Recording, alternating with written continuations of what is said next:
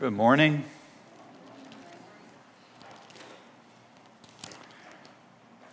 Some of you are aware, some of you aren't, that Matthew Buckman is Tom and Shannon Buckman's second son. He passed away this morning sometime during the night. So he was at hospice, wasn't unexpected, but their funeral arrangements haven't been made yet, but the funeral will be in Morganfield, Kentucky. That's where the Buckmans live down there. That's where they're all from.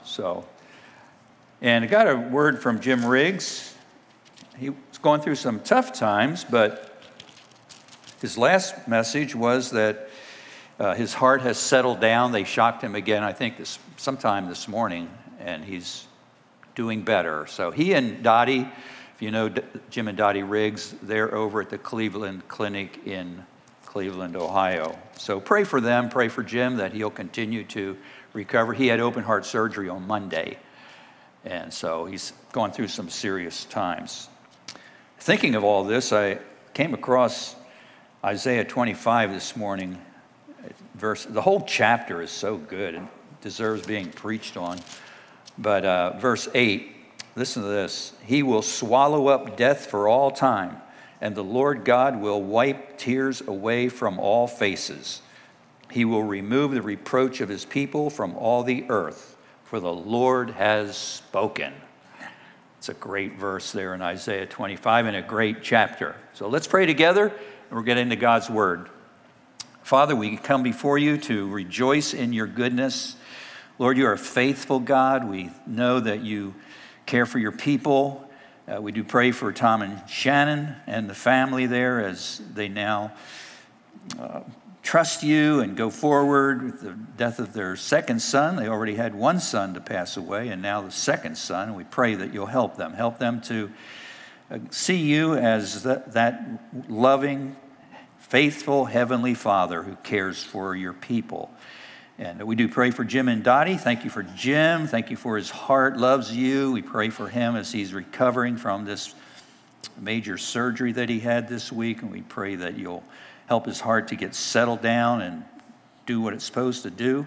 They want to be able to come home in this week sometime. So we pray that you'll allow that to happen. Thank you, Lord, that you are a faithful God. You're faithful in every way, even in the days and the nights, the nature. You are faithful to provide us with all that we need. You send rain and you send the sunshine. You are faithful to forgive us when we confess our sins. You're faithful not to give us more than we can handle. You're faithful to provide our needs, whatever they may be. And Lord, there may be people here this morning who have special needs that we don't know anything about. We pray that they might cry out to you, that they might trust you, that you are a faithful, faithful God. Now, Lord, as we look at your word, open our eyes, open our hearts, our ears, and our hearts especially, that you would be honored, that we would be edified, encouraged, that you would draw any lost soul here to yourself even this morning. In your name I pray, amen. Take your Bibles, turn to Romans chapter 8. We're in verses 14 through 17. I'm not going to read those at the beginning. They're short, and we'll go through each one of those as we go along. A.W. Tozer wrote the book, The Knowledge of the Holy. Many of you have read that book. It's a great little book on the attributes of God, but he wrote the first statement in that book. He said this: what comes into our mind when we think about God is the most important thing about us. What comes into our mind when we think about God is the most important thing about us. Now, as we've been in Romans, we were in Romans chapter 1 many weeks ago. We've made our way through Romans, but we began with God's wrath. God's wrath in Romans 1 is revealed against all ungodliness and unrighteousness of men who suppress the truth in unrighteousness. And in a very real and sobering way, when you think of God, you may think of him as your wrathful judge. If you are outside of Christ, that's who God is to you. But for every believer, God is no longer a wrathful God or a wrathful judge ready to condemn you for your sin. There's no condemnation to those who are in Christ Jesus. He is your loving heavenly Father, and you are his son or daughter. You're his son or child. In the passage before us, you're going to notice that in every verse, there's 4 verses, in every verse, we're referred to either as sons or as children. Sons, or he's our Father, and we cry, Abba, Father. We'll see about that here in just a minute. But this is how Paul wants us to think of God in Romans 8, verses 14 through 17. This little section is rich, jammed with truth, assuring comfort for every sinner who repents of their sin and turns to Christ. And we will see this morning 4 high privileges for every believer in Jesus Christ. Verse 14, all God's children are led by God's Spirit, all of them. Verse 15, all God's children are given the status of sonship or adoption into God's family. Verse 16, all God's children have the inner assurance of being in God's family. And verse 17, all God's children will inherit God's wealth along with Jesus Christ, as well as suffering with him. We are heirs together with Christ. So first of all, let's look at verse 14, the high privilege of being led by God's Spirit. Verse 14, for all who are led by the Spirit of God are the sons of God. What a statement. We saw last week that the Spirit leads us to mortify or put to death the sinful deeds of the body. We have no obligation to our old lover, the flesh. We need to be violent, quick, and thorough as we mortify the deeds of the flesh. You may remember whack-a-mole. As soon as you know one's stirring in your life, you need to nail it, deal with it, confess it, strike it down.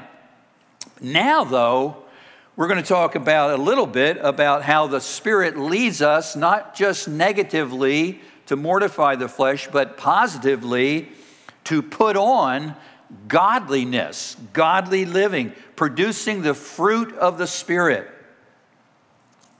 the likeness of Christ.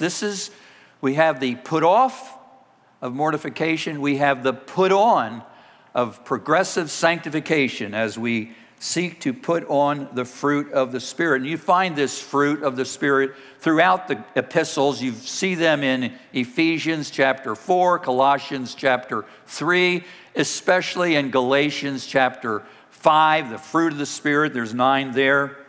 But these are the put-ons of sanctification, and these are what the Spirit is leading us into, present tense, all of us. So the Spirit's leading involves all the changes, all the spiritual renovating. The Spirit is renovating our hearts, all that comes into your life since you came to Christ.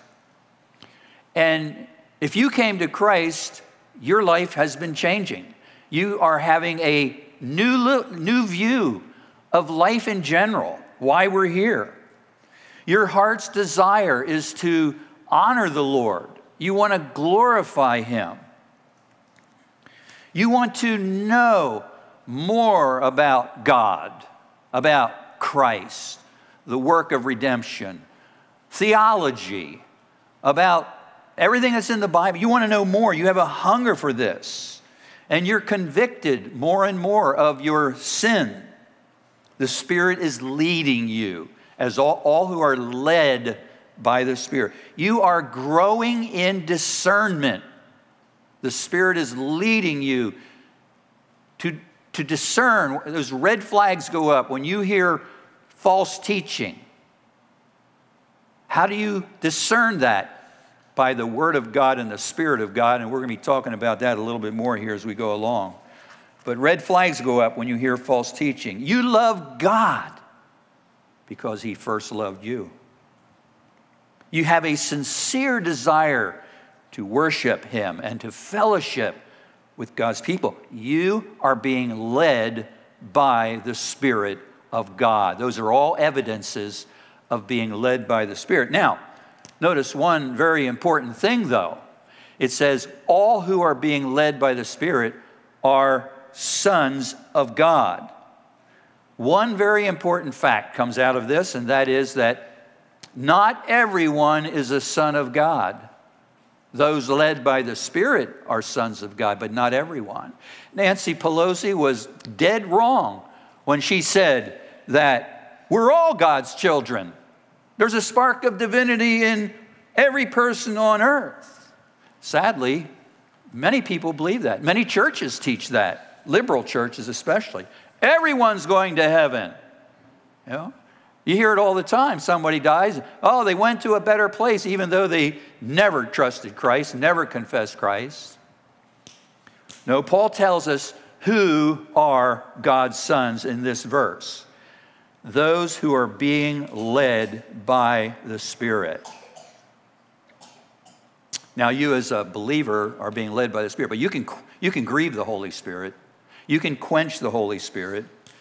Ephesians 4 talks about, let no unwholesome word come out of your mouth, but only such a word as is good for edification, according to the need of the moment, that they may give grace to those who hear, and don't grieve the Holy Spirit. So our mouths, our speech can grieve the Holy Spirit. But count on this. If you are a son or daughter of God through faith in Jesus Christ, you are being led by the Spirit. You are being led to become more and more like Jesus Christ. That's why we need to be careful who we spend our time with, what we watch, what we listen to, who we marry. You want to marry someone who is being led by the Spirit. If you don't, you're being led by the Spirit, and that other person is being led by the flesh. That's a major problem. Don't be unequally yoked. That's why Paul told the widows in 1 Corinthians 7, you know, you're free to get remarried, only make sure it's in the Lord. You want a church where Christ and His Word are honored, where the Spirit is leading these people, and we trust that the Spirit is leading this church as a body of believers more and more to grow in the grace and the knowledge of Christ. Number two, what a high privilege to be led by God's Spirit. Number two, the high privilege of being adopted into God's family, verse 15. For you have not received a spirit of slavery leading to fear again, but you have received a spirit, and I think the ESV capitalizes S in that word, spirit, and I think it's right.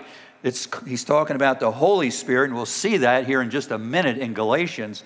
But you have received a spirit of adoption as sons, by which we cry out, Abba, Father. What a rich verse that is. Now, there are two wonderful truths here. Number one, God has not given His children a spirit of cringing, fearful, terrorized fear, the spirit of a slave. You're not under the condemning law of God. You're no longer fearing eternal wrath. You're anticipating an eternity with your loving Heavenly Father. We were under wrath. We were children of wrath.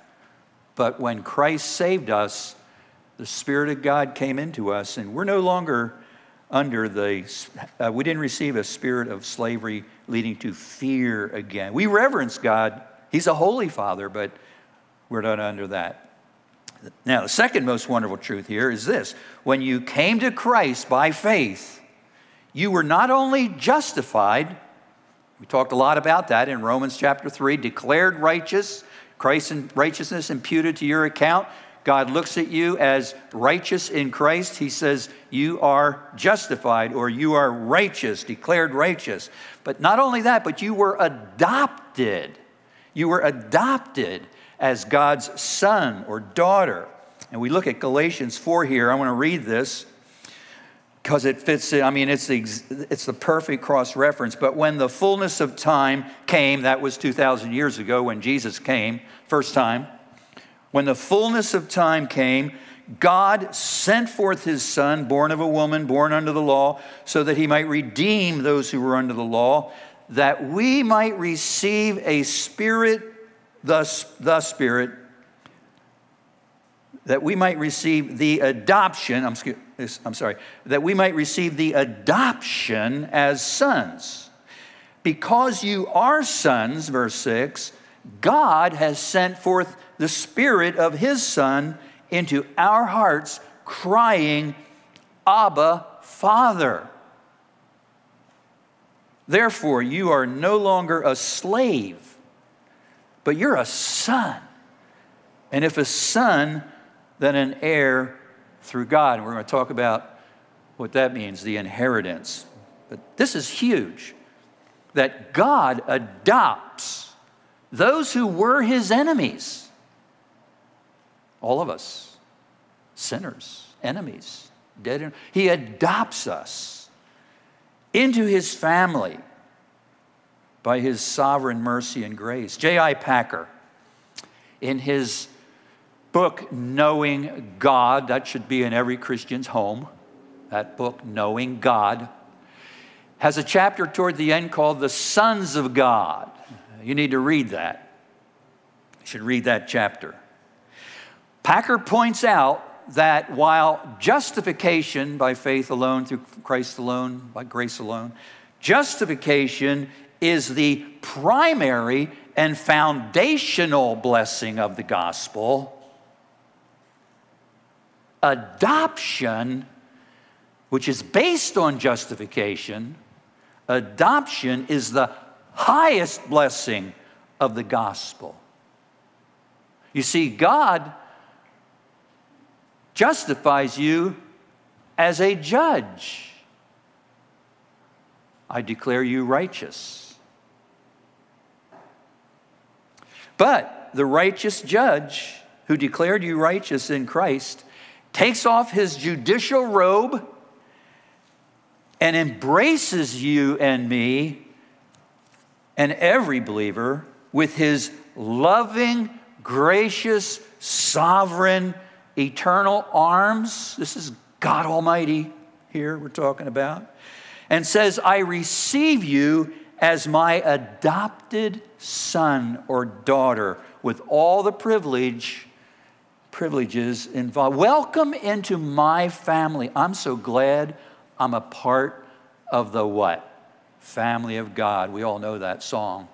We may not agree with Gaither's theology, but we like that song. I'm glad I'm a part of the family of God. I hope you are.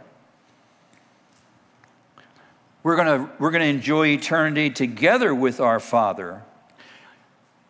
I think it's in Luke where Jesus said, the Father gladly gives you his kingdom. And our Father, our heavenly, he was our judge. He's now our Father. He says, enjoy my presence and my fellowship at all times. I will never love you less than I love my Son, because he loves us in his Son. Remember, we're united to Christ. I know all about your sins, and wicked deeds, but I'll never bring them up against you again, ever, says Hebrews. I'll not hold your sins against you. I'm so glad I'm a part of the family of God. What about you? Are you a part of the family of God? Remember the story of the pardoning father? The repentant son declares, I'm not worthy to be called your son. Make me as one of your slaves. And what does the pardoning father say? He receives his son back into full status of sonship with robe, ring, and sandals. Not my slave, not even my subject, but my son. Now, the status of adoption is actually a legal status. In the Greek and Roman world, the word huiothesia, it means to place legally as a son. So a man without an heir could legally give a person that he chooses the full rights and privileges of sonship into his family that the man who is adopted doesn't deserve. And he doesn't even belong by nature. So God puts his spirit, the spirit of his son, into every believer, which brings the forgiven and redeemed sinner into a father-son relationship. Listen to Ephesians 1, 4, and 5. This is a whole message in itself, but Ephesians 1, 4, and 5, 4 ends, in love, he predestined you to adoption.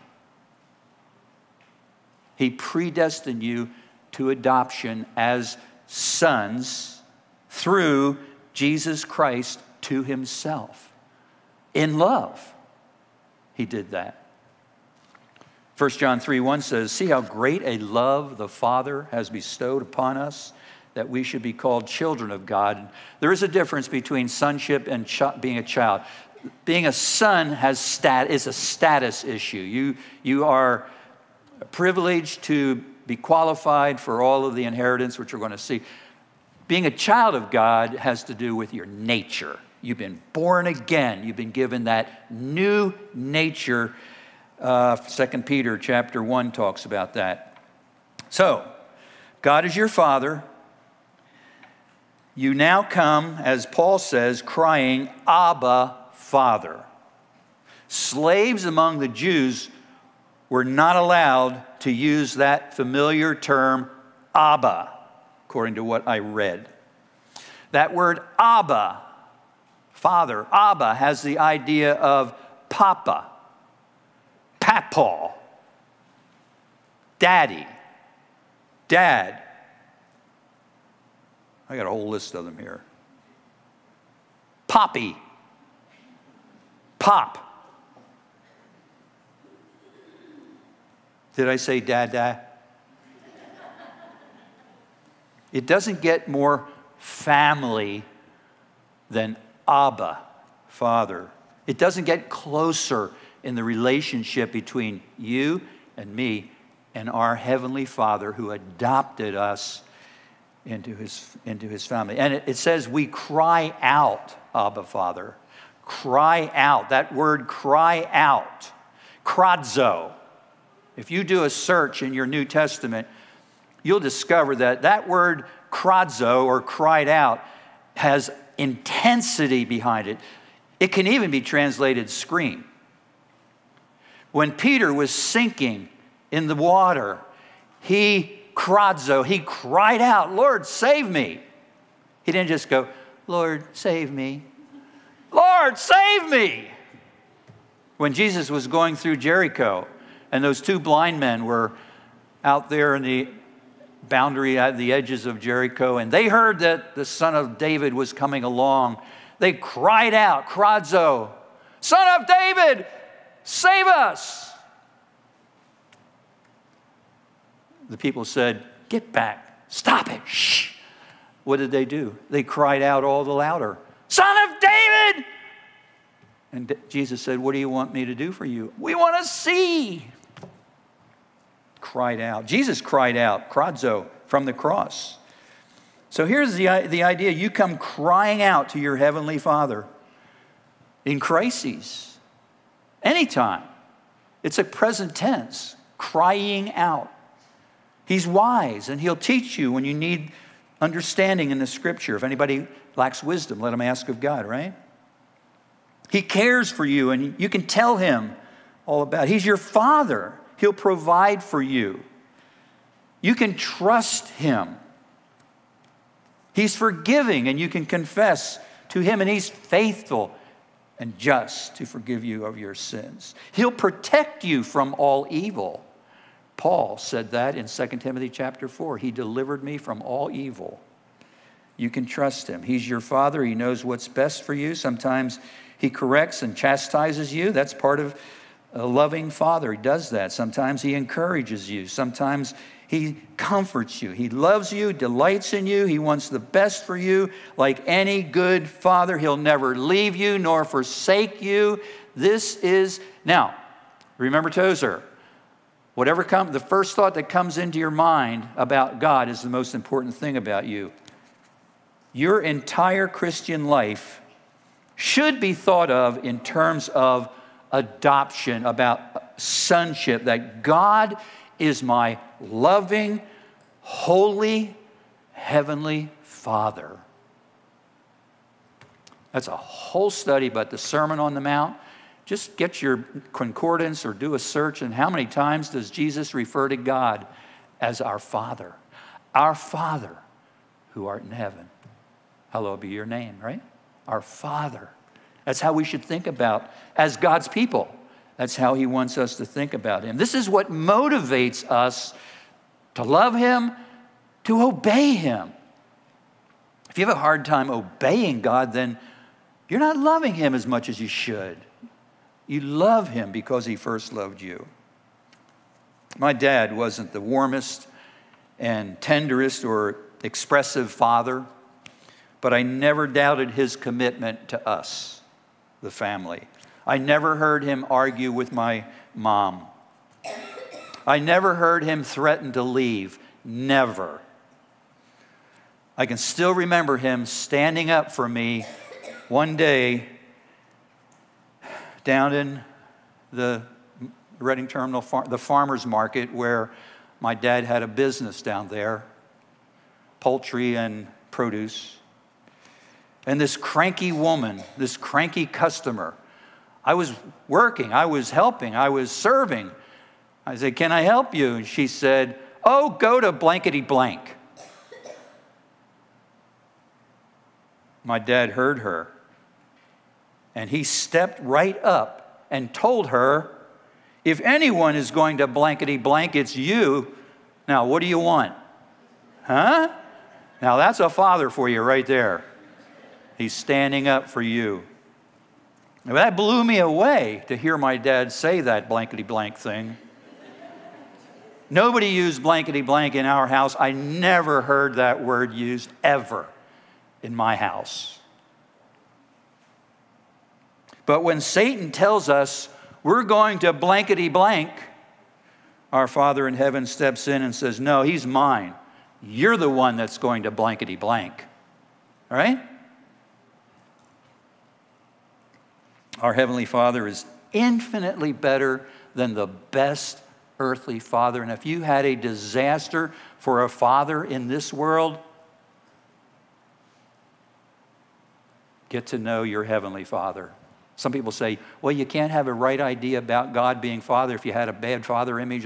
That's a lot of baloney and psychobabble is what that is.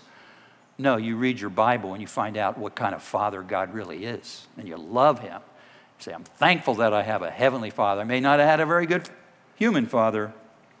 Every believer has this spirit of adoption with all the blessings of being in God's family. Now, number 3, along with we're led by the Spirit. We've been adopted as God's sons and daughters. Number 3, along with adoption, the high privilege of the assurance of being God's children. Verse 16, the Spirit himself testifies or witnesses. I think some of the translations say witnesses. The Spirit himself testifies or witnesses with our spirit that we are children of God. This verse, I just stepped into a theological landmine, because this verse is very controversial. One thing it clearly teaches, that we can and should have assurance of our salvation. The Spirit himself testifies that we are children of God. Now, some churches do not teach that you can be sure you're on your way to heaven, have assurance of salvation. The Roman Catholic Church does not teach that. Their whole view of salvation is different than being biblical. They don't believe in justification by faith alone.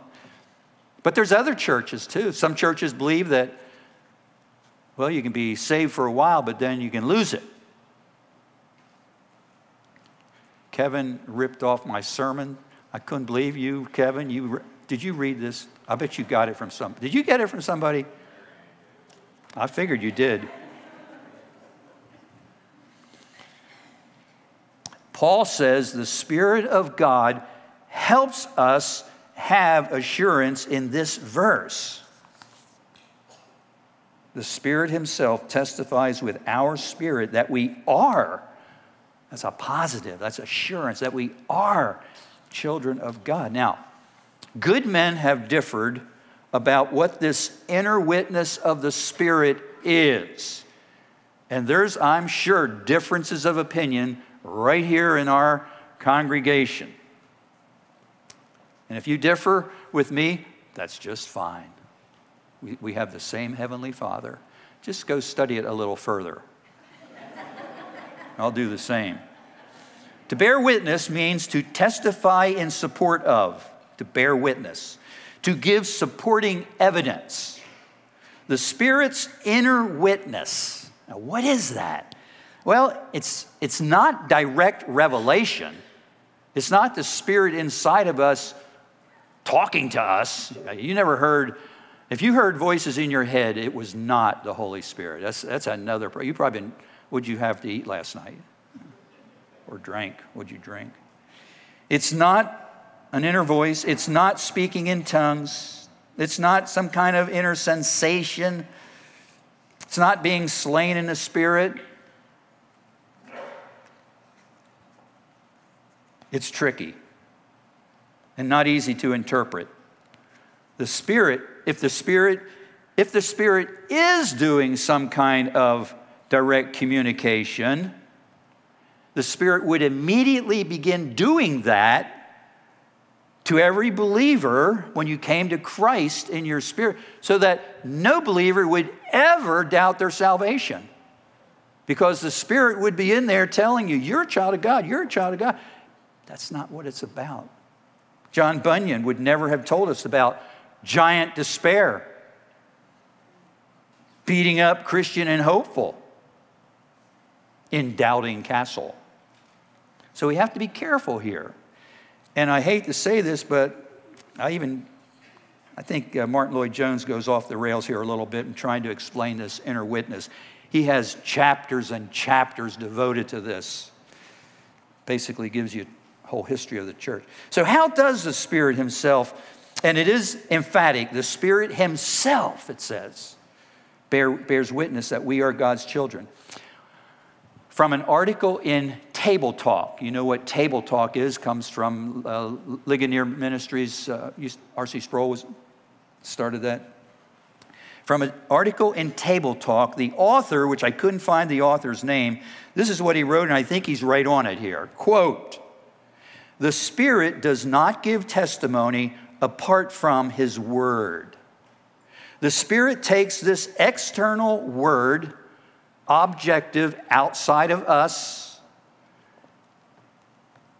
takes this objective word and applies it in our hearts when we believe." And I'm going to add that as a believer, you find a sense of joy and of delight in learning about God that you never had as an unbeliever. You could have cared less as an unbeliever. So what's giving you that joy and delight? It's not constant, but it's there. It's the Spirit of God, I believe. How the Spirit of God does all this in our hearts, I have no idea. It's a mystery. We have a favorite hymn, puts it like this, and I quote, "I know not how the Spirit moves, convincing men of sin, revealing Jesus through the Word, creating faith in Him." That's what the Spirit does do. We don't know how He does that. "But I know whom I have believed, and am persuaded that he is able to keep that which I've committed to him against that day. Amen? We don't understand how it all works. It's a mystery. And here's the thing. You can lose that joyful sense of assurance. And here's where Kevin really got off out of his lane into my lane. You can lose it. You can get discouraged, and darkness can envelop you to the point where you're going, I don't even know if I'm saved anymore. Doesn't mean you're not saved. And I always think, I've never met an unsaved person who doubted their salvation. Have you ever met an unsaved person that, boy, I'm just not sure if I'm saved or not? Well, are you saved? No. Okay. Unsaved people don't have a problem with this. It's only believers who have a problem with this. But if you get discouraged, that dark night of the soul, and I'm quoting Mr. Roberts, that dark night, although it's right here, so I know he ripped off my notes and was reading them. The dark night of the soul. It's a common phrase, right? Common phrase, especially the Puritans. But you can go through that. Trials and storms come into your life, and you may feel deserted. Godly men have felt deserted by God. Job, I go forward and he's not there. I go back. Where is God? I'm struggling here. But your Heavenly Father loves you, and he's drawing you back to joyful obedience and the assurance of his love, and the Spirit witnessing with your spirit that you're God's child as you feed and meditate on the wonderful promises of God. That's the Spirit working in your heart. You see, the Spirit changed your heart. You were going your way. You didn't care about God, really. Now you're going God's way. Well, what made that difference? Did you dredge that out of your own depraved heart? No, you didn't. The Spirit of God is working in your heart, drawing you to Christ. All right, finally, the high privilege of being heirs of God, verse 17. And if we're children, we have the spirit of adoption. What was the last part of that last verse? Oh, yeah. The Spirit testifies that we are children of God. Okay, and if children, heirs also, heirs of God and fellow heirs with Christ, if indeed we suffer with him, so that we may also be glorified with him. If you're a part of the family of God, according to verse 17, if you're a part of the family of God, the Spirit of God has brought you to faith in Christ, and you know you're a different person, that's the Spirit's witnessing in you, to your spirit. If you're a part of the family of God, then God has a will, and your name is on it. Your name is on God's will. You are heirs of God. You are God's heirs. This will not corrupt you. You know, people inherit a lot of money. Guess what it does? And I've heard about these people. It just corrupts them. They go out and they spend money and they get drunk and they take drugs and blah, blah, blah, everything. This inheritance won't corrupt you one iota. Listen to what Peter says about this inheritance. 1 Peter 1:4. To obtain an inheritance which is imperishable and undefiled and will not fade away, reserved in heaven for you. You have an inheritance waiting for you. For, Ephesians 1:13 and 14. In him you also, after listening to the message of truth, you heard the gospel of your salvation, having also believed, you believed in the gospel, you believed in Jesus Christ, you were sealed in him by the Holy Spirit of promise. Ephesians 1:13 and 14 says. And verse 14, who is given, the Holy Spirit of promise, who is given as a pledge of our inheritance. The Spirit of God is given as a pledge of our inheritance with a view to the redemption of God's own possession to the praise of his glory. Hebrews 1. So here's the thing. Okay, we're heirs of God. We're joint heirs with Christ. That's what the Bible says right there. We're fellow heirs with Christ. What is Christ inheriting?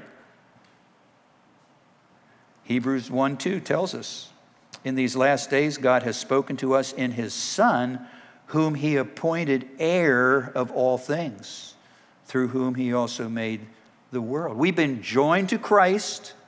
Therefore, whatever Christ inherits, we inherit. We're joint heirs with Jesus Christ. What a privilege.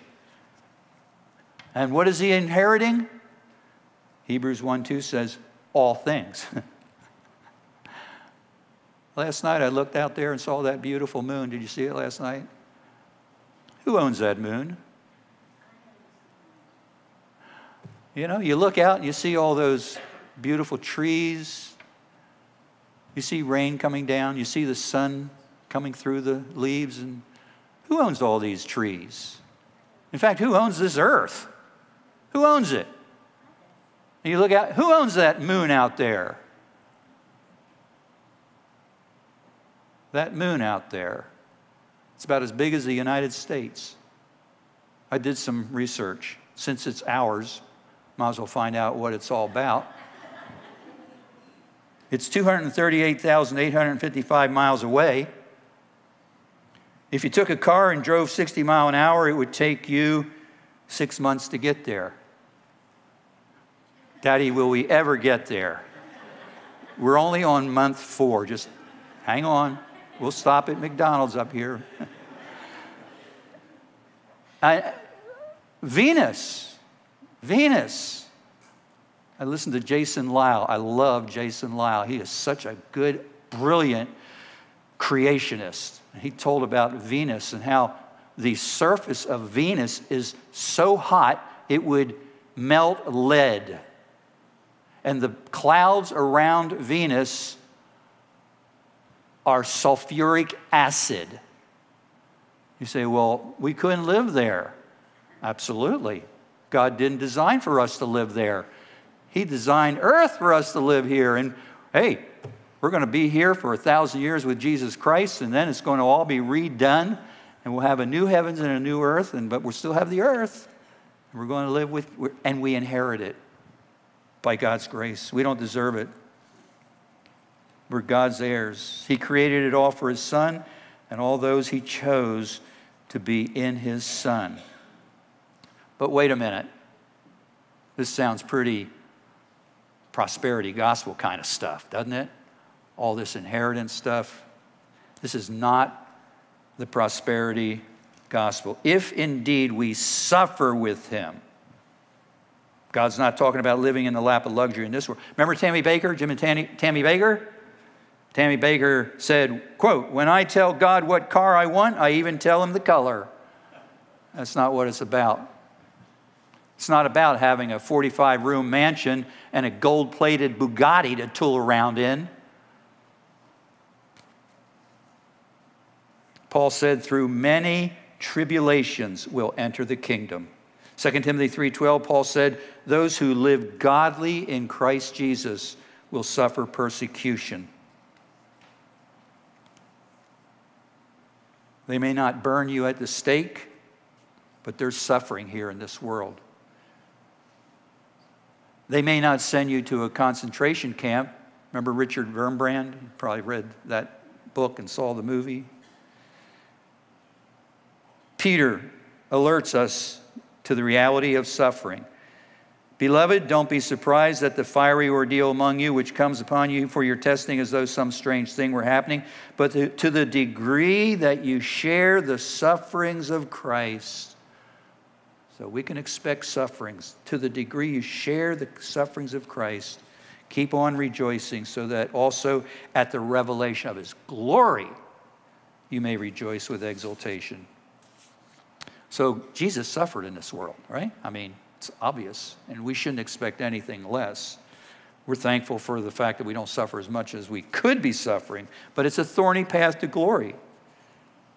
Hey, we may see the day when Christians in Evansville are arrested as hate criminals because we believe what God says. God's family has sailed through bloody seas in this world that crucified him, but thank God, suffering is not the last word. There's glory to follow.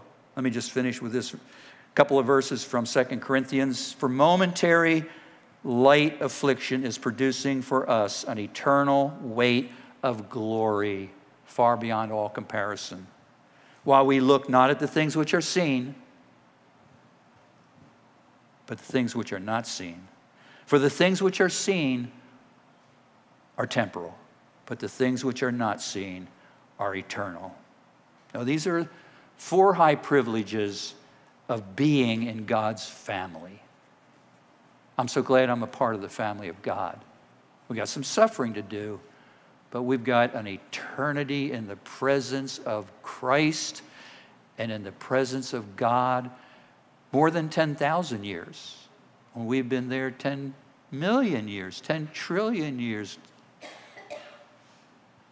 It will never end. Seriously? Yeah, seriously. Think for a moment of those who have no hope beyond the grave, never forgiven through Christ's blood, through Christ's work on the cross, never made a child of God. Think of that.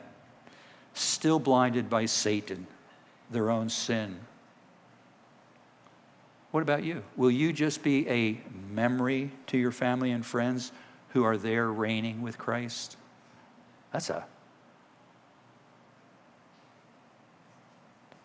What a thought. Or will you be there too? With your family, saved friends? 2 destinies await every single person: the eternal lake of fire, condemnation, as Romans 1 talks about, or the glory of God. Which do you want? I know which I want. And I'll tell you, there's only one person that makes a difference. Jesus Christ, right? Jesus Christ stands in the middle. Believe on the Lord Jesus Christ. Paul told that Philippian jailer, and you will be saved. And all these high privileges are part of your blessing from God. Let's pray. Father, we thank you for your word. Thank you for these simple but great verses here right in the very middle of Romans. Lord, we praise you for our Savior. We pray that every one of us might rejoice, might understand and think about you as our loving Heavenly Father. And Lord, draw every heart to yourself.